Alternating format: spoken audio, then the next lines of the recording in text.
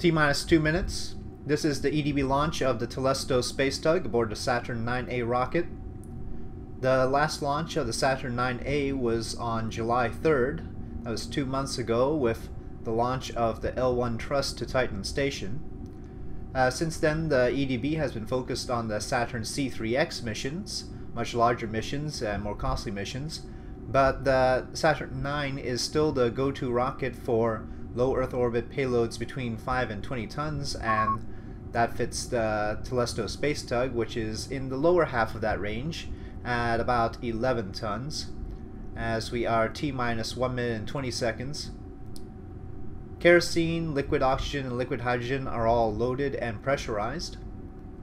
Everything is a go for launch. The Telesto will need to rendezvous with Titan station, so there is a launch window. The Saturn IX and Saturn IXA have been responsible for most of the station building missions, so there's no concern about the rocket's ability to bring its payload to the intended destination.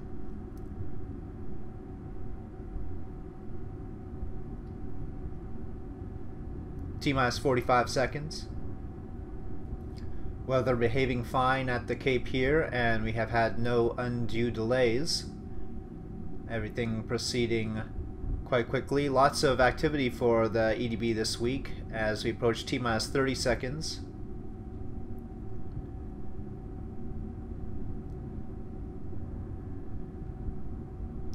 T-minus 20. T-minus 15, 14, 13, 12, 11, 10, 9, 8, 7, 6, 5. Ignition sequence start. 3, 2, 1, 0. And liftoff. We have liftoff of the Saturn IXA rocket with the Telesto space tug to Titan station. Rocket has cleared the tower.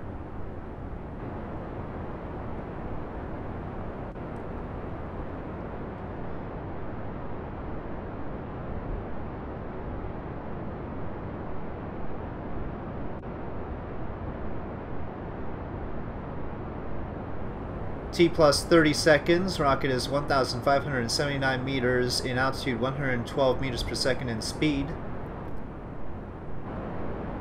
Accelerating quite quickly as this is a relatively light payload for the rocket. And we see roll program completing. T-plus 50 seconds, 4,700 meters altitude, 227 meters per second.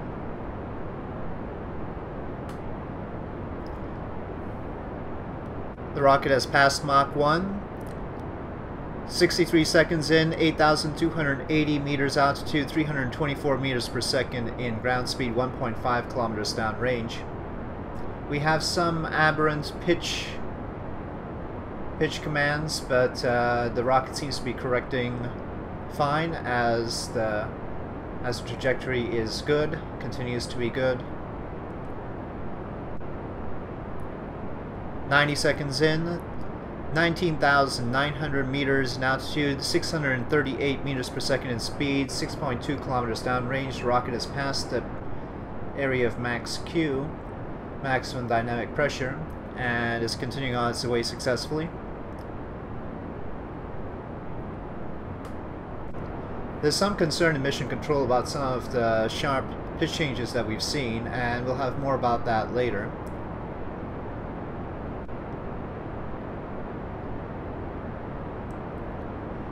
Two minutes and 5 seconds into launch, 47 kilometers in altitude, 1,342 meters per second in speed, 28 kilometers downrange. And we're preparing for first stage engine out in about 10 seconds here.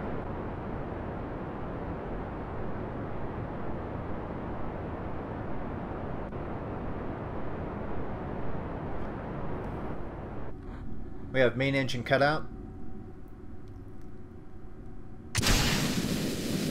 First stage separation is good, and the second stage is lit, continuing on its way. The J2 bringing the Telesto space tug to orbit, and the trajectory looks good despite some of the rapid pitch changes that we've seen.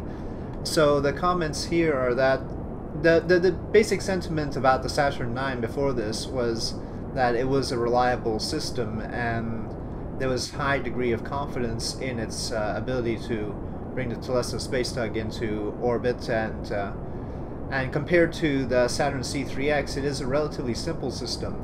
And perhaps the talk here, as we see, should see payload fairings. There we go. Payload fairing separation occurred 3 minutes into the launch.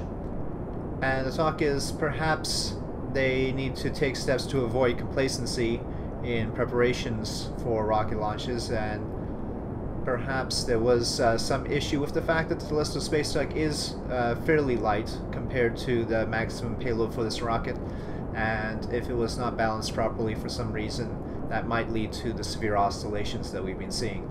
There is a camera on the fairing base, but there is no camera on the payload itself, so we're seeing the fairing base camera as we pass the 4 minute mark, T plus 4 minutes, 152 kilometers an altitude, 2,447 meters per second, 277 kilometers downrange.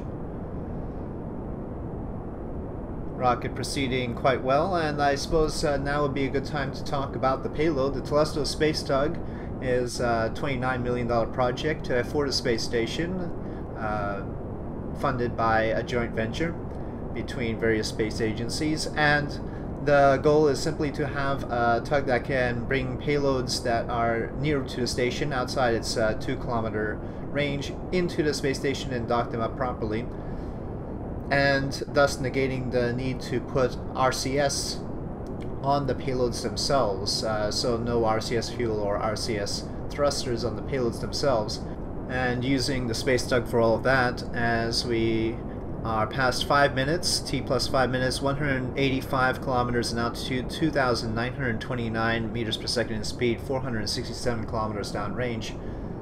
The space tug has many more capabilities than that, though. First of all, at the front is an advanced grabbing unit, so not only can it bring payloads into dock, but it can grab any sort of debris and either protect the station or also deorbit debris, recovering with its own thrusters to prevent itself from also deorbiting. It has a life support container, so if some wayward manned mission were to go awry, it could head out to that mission, and it has life support on board for 1 Kerbal for 80 days or 2 Kerbals for 40 days and so forth, and so it would be able to support them and then bring them back to station. Aside from that, it has many other capabilities. As we get the 6 minute mark, 202 kilometers in altitude, 3,398 meters per second, 634 kilometers downrange. It has the capability of using a radial winch. For the first time, the EDB is deploying a radial winch from KAS Manufacturing, and that will add capabilities that we have not seen before, though the EDB is reluctant to specify exactly what they intend to do with that. But it has that. It has communications arrays that would allow it to communicate from the moon, and that is interesting because its total delta V is 5,618 meters per second, meaning that it can on its own transfer to the moon and also return. It can transfer to the moon, make moon orbit, and return. Of course, that's without payload.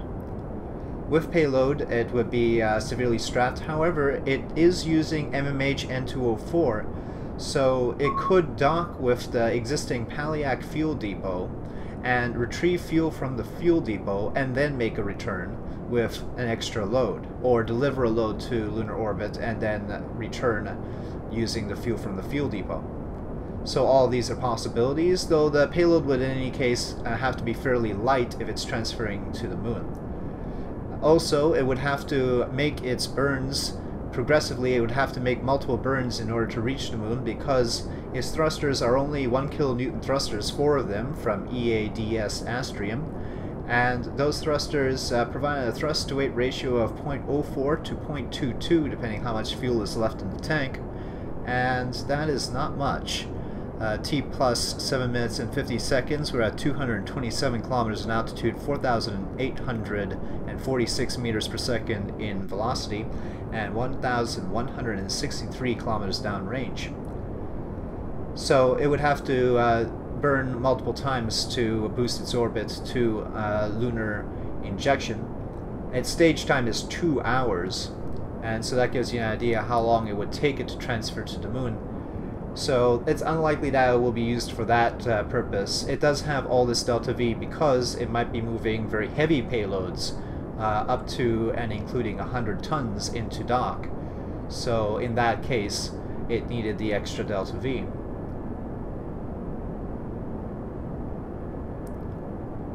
As we see here, the rocket at 8 minutes and 40 seconds after launch, 241 kilometers in altitude, 5,850 meters per second in speed, 1,458 kilometers downrange. The Telesto space tug is powered with many small solar panels that surround its main tank. However, it also has RTGs, PB, NUK radioisotope thermoelectric generators from ionic protonic electronics. And so it has that as backup power. In fact, the entire space tug system is meant to be emergency contingencies of all kinds. So it is prepared for winching, it is prepared for grappling. It has docking ports, 3 docking ports, a 1.25 meter, a 2 meter, and a 2.5 meter docking port. And so it is fully featured. It has its RCS ports, obviously, thrusters, and so forth. The one thing it cannot do is make acceleration particularly quickly, as we are getting ready for a second stage out, and there it is. The second stage is out, and we're waiting for orbital information here. The second stage went out 9 minutes and 45 seconds after launch, and the orbit is 521 kilometers apoapsis, 202 kilometers periapsis. That is approximately just under the orbit of the space station. The second stage will remain with the space tug, as it has 2 more relights and can help the space tug get to the station without using the space tug's own fuel, which will be helpful because we don't want to have to refuel it right away. The craft is currently at 253 kilometers in altitude, and it is 2,000 kilometers downrange. There is 1,587 meters per second of delta V left in the second stage, the J2 stage, and it has ullage rockets capable for 2 relights. The relative inclination to Titan station is 2.63 degrees, and so one of the things that the second stage will have to do is correct that inclination before the space tug can be left to its own devices to get to dock. So there you have it, the launch of the Telesto space tug about our Saturn 9A rocket, and we will see how this works out in future broadcasts, as we will cover the Telesto space tug coming into dock at Titan Station. We hope you will join us for that. We hope you enjoyed this coverage of the launch, and with that, this is the EDB signing off.